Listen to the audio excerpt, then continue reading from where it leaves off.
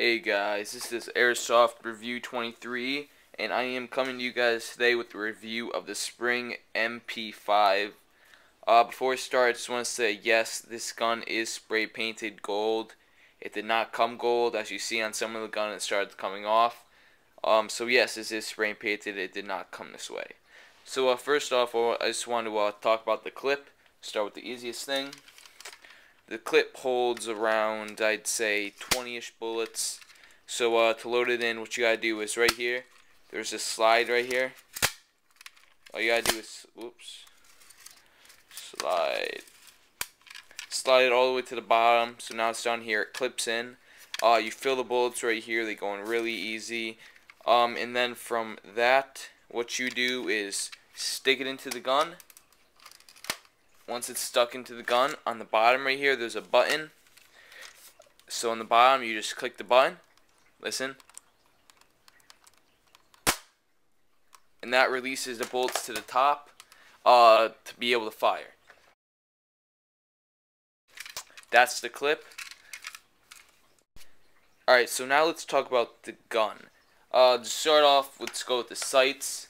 The sights on the gun are pretty crappy. It's not, well, actually they're not that bad, but they're clear.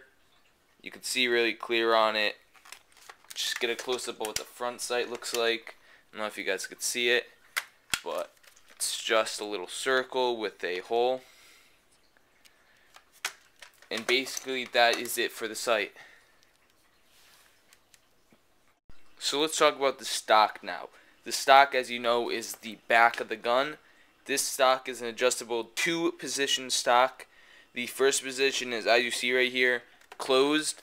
This is usually for a short game, for running into buildings and such.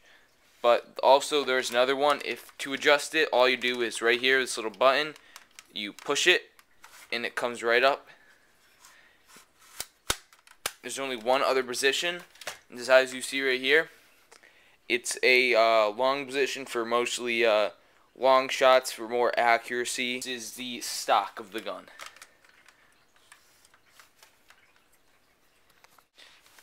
So this gun, along with pretty much all airsoft guns, comes with a safe and semi-automatic switch.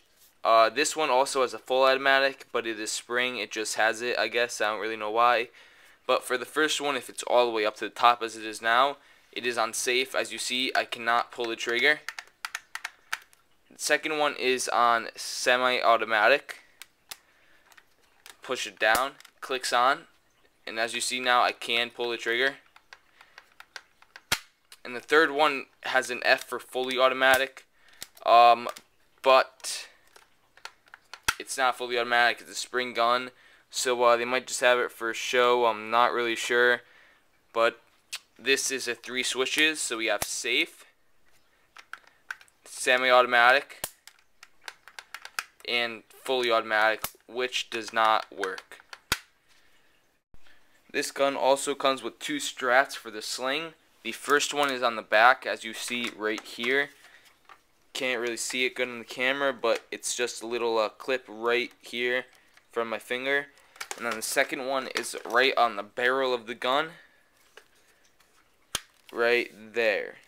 I don't have a sling to show you guys, but basically just clip it onto the back and clip it onto the front, and then you have your sling.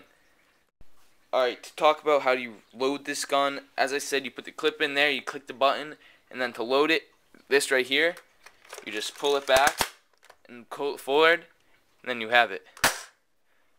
As again, you just pull it back, wait for the click, release, and then fire. Alright guys, so that is the review of the Spring MP5. Thanks for watching, and don't forget to hit the subscribe button right up top. Right in this area, click guys, bring you to my page, subscribe, or just click the button right up there guys. It helps me out a lot. Put a lot of time into my videos, editing and stuff, and I really only have 15 subscribers right now. So just click the button up there, subscribe, and I'll see you guys next time.